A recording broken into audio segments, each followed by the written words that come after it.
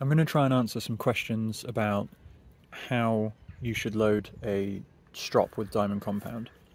I'm specifically going to be talking about Stroppy Stuff Diamond compound, and I'll demonstrate using this strop, which is slightly suede leather.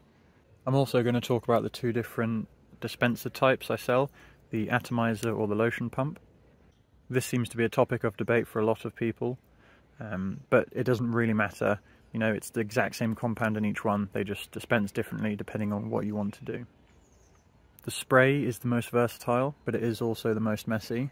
But if you like a suede strop, like this is suede, so if you like it slightly suede or much more suede than this, then definitely get the atomizer, because it will soak up so much compound when you pump it on that trying to spread it in is, you're just going to use so much of it. And so I can tell you guys are wondering now what this is. That's a burnt bit of leather. I'm going to trim that off and use this as my own personal strop, because it's not worth selling, it's not good enough. The lotion type pump dispenser is obviously a lot less messy than the atomizer, but you are limited in how much compound you can apply with this. So obviously it soaks in really heavily on a suede type strop, and also you can't just mist it, so you have to load quite a lot on and spread it, so you're left with a very fast cutting strop.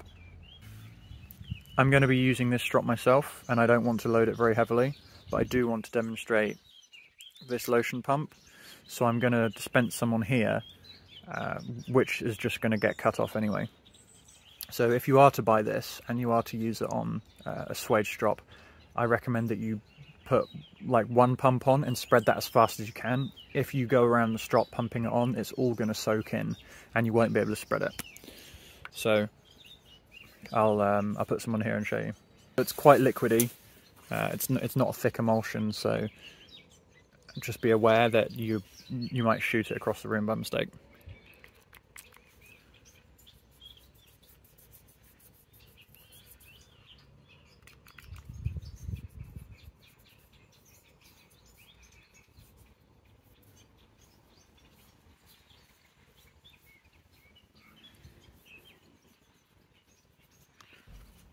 If you do spread this with your finger like I just did, make sure that you then very thoroughly go and wash your hands before you apply any other compounds, because you don't want to be mixing in 4 micron grit into your 1/4 micron grit.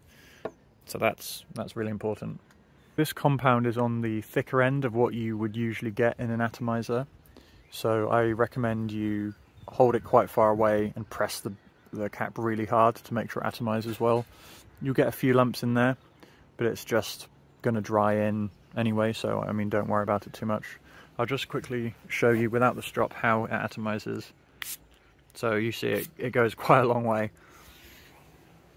So I'm going to hold this, I guess, around 20 centimeters away from the strop and just mist it on.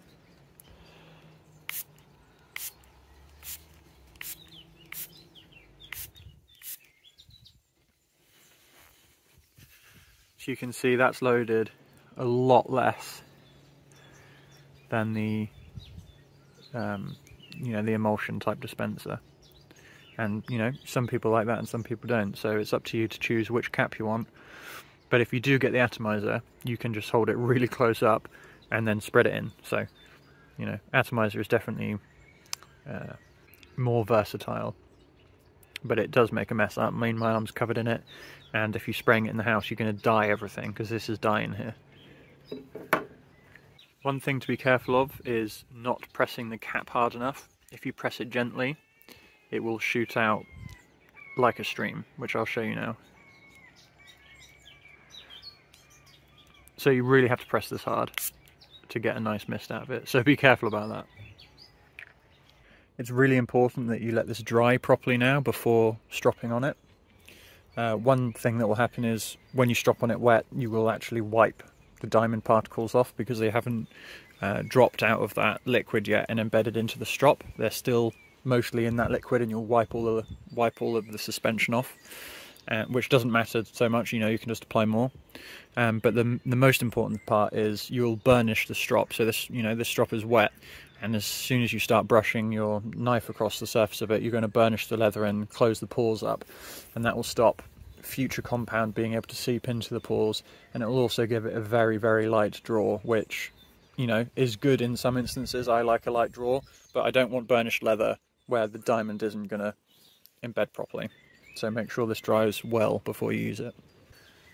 Another really important thing that I forgot to mention at the beginning was make sure that the surface of the strop is completely free of grit before you use it.